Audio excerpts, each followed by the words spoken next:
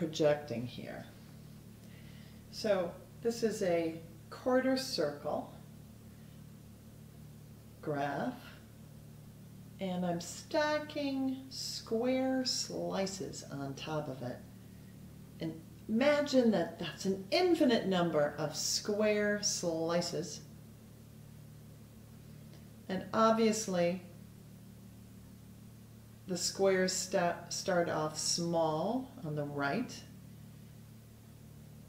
Here we go, small, and then they're growing and growing and growing as the distance between the x-axis and the curve grows and grows and grows. Do you think we could find the volume of this bizarre looking solid? I think we probably could. So pause the video and just think about, in a general way, how you could go about finding the volume of a solid that was generated this way.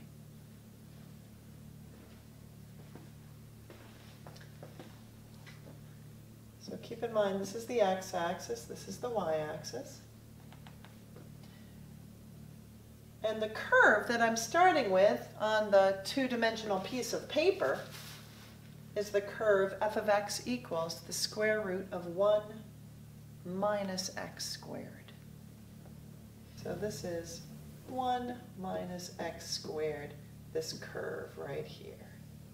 And I'm stacking up square slices, if you will. Or the other way to think about it is, you have this solid and you can make slices so that there are squares. How could you find the volume of this? Well, let's think about it. Let's think about it and let's try it. So we have here our canvas, right? And I'm just telling you right off the bat, I cannot draw these things very well. But I'm stacking up. Here's my first square, and my second square, and my third. And there's an infinite number of squares, and imagine those squares coming off of this screen as we just saw.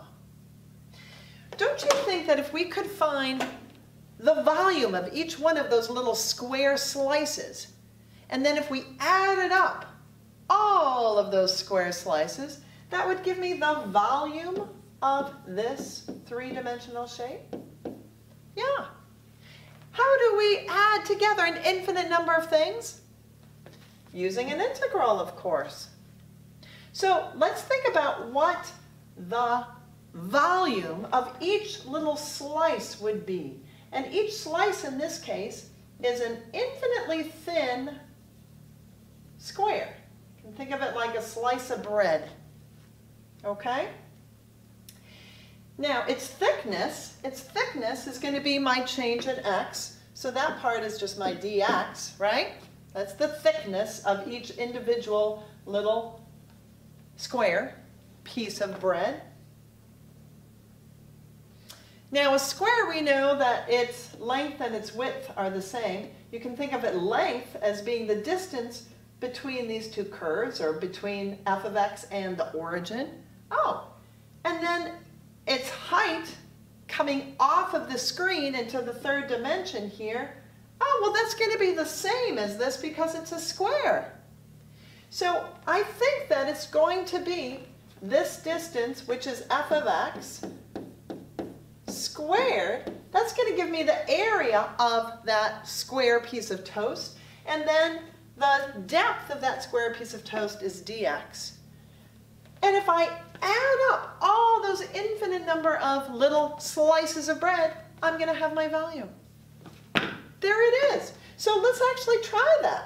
Let's try that here with our actual function. If you recall, we are using as the base of our loaf of bread, if you will, this function, the square root of 1 minus x squared. So if that's the base of my square and the height of the square is the same, so I'm just going to square it. And then the little infinitely thin little piece of slice I can think of as the change of x.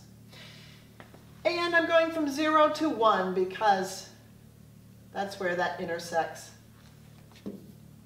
the x-axis. All right.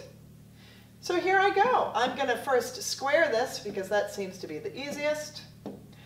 1 minus x squared dx. Take the antiderivative of each piece. So I have x minus 1/3 x cubed from 0 to 1.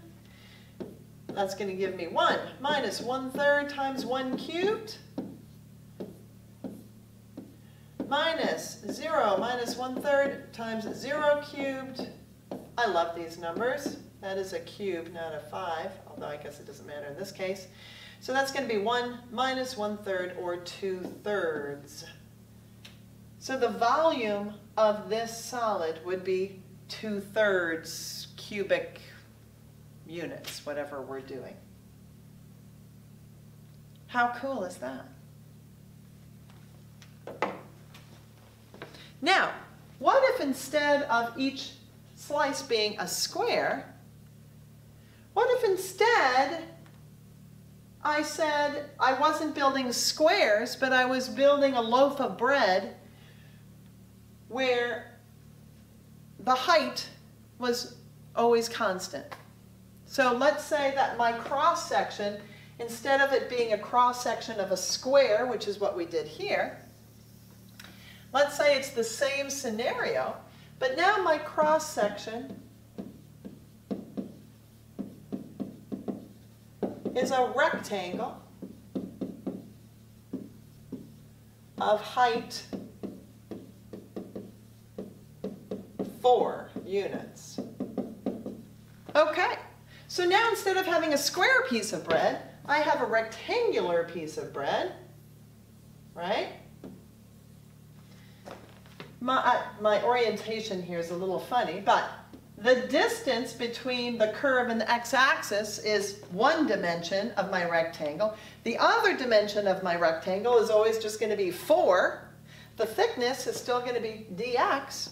Okay, so the volume of this different type of solid is still going to be from 0 to 1. It's still going to be my distance between my curves.